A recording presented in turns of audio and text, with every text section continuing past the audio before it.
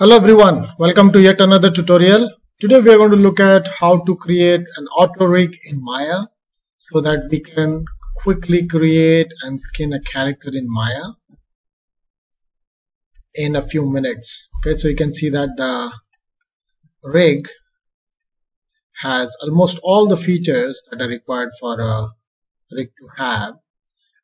Not a hero rig with all the details and all the controls, but a real quick rig if you want to just pose a character or create some very basic animations. Alright, and then further you can add more bones and create a little advanced rig.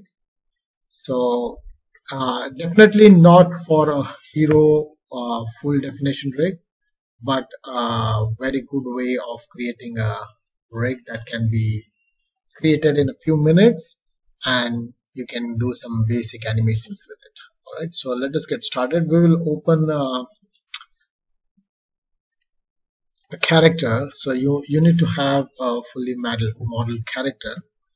I'm going to go to under rigging, skeleton, quick rig, and I'm going to delete what I have. So right now I have a character which is one single mesh.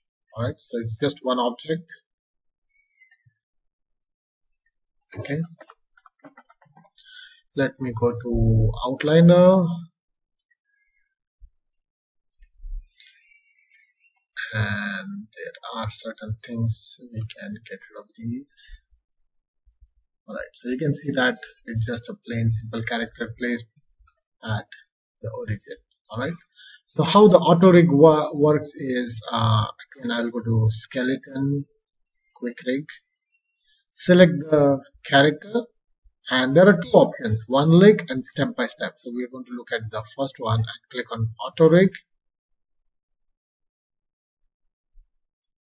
and it is going to create a rig for you immediately. Okay, so you can see that you can start animating, but you can see that the rig is not created properly. Alright, even the elbow is not in the right place. Alright, but you can see that with the click of a button you have the skin and the bones and the controls ready with IK setup. And the other important thing about this rig is, if you see, if I move the hand down, the entire body is going to react. This is amazing. Alright, so this makes your animation work really easy.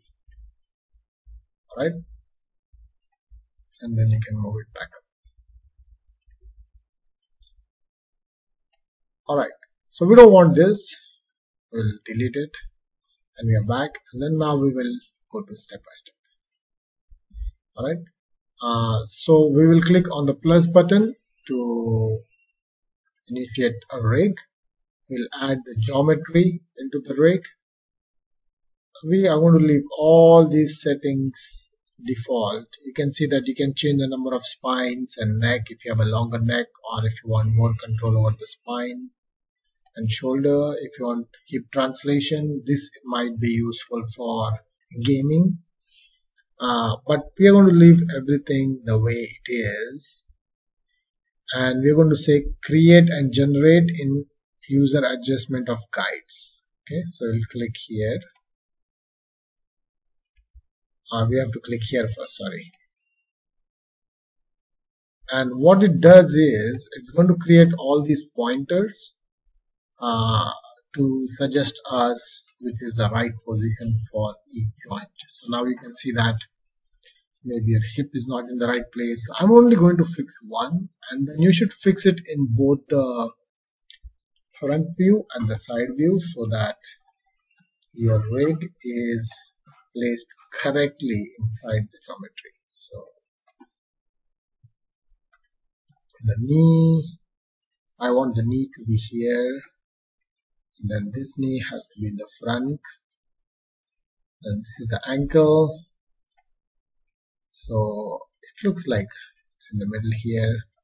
I can move this and then place it where I want the ankle joint to be. So maybe here somewhere, maybe a little down. Alright, and then there is the ball, and I want the ball to be here. Then if you want to make the change, you can make that. Alright, and then what we have to do is we have to mirror these placements. So instead of doing it on the other side, you will click on this. So I did the left and then moved on to the right.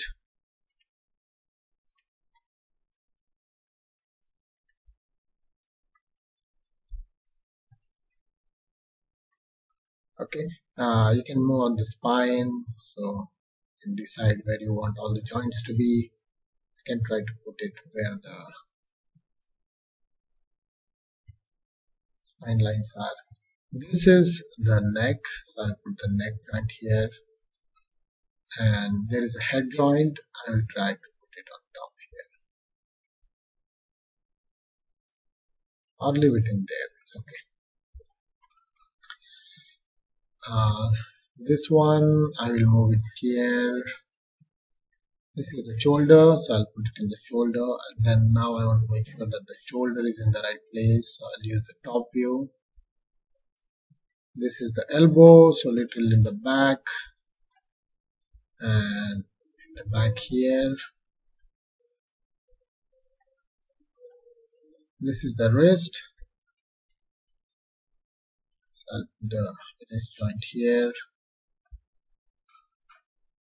Okay, again mirror it, and mirror it. Okay, so now we got all our joints in the right place. So we'll go to skeleton, quick rig, step by step, and then we will click on skeleton and rig generation.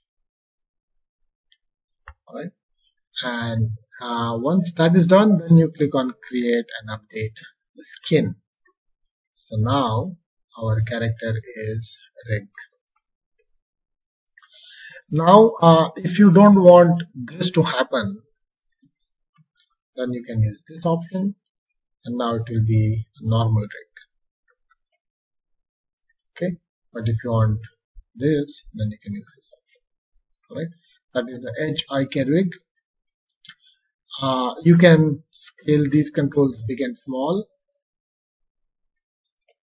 Okay, and if you want the controls to be different, you can click on here and make them look like a box or wire. Alright, so that's up to you. So that's basically how the quick rig works. You can add more bones for the hand and then connect it, and then you can also work on the skinning. If you're not happy with the skin, you can work on the skin also.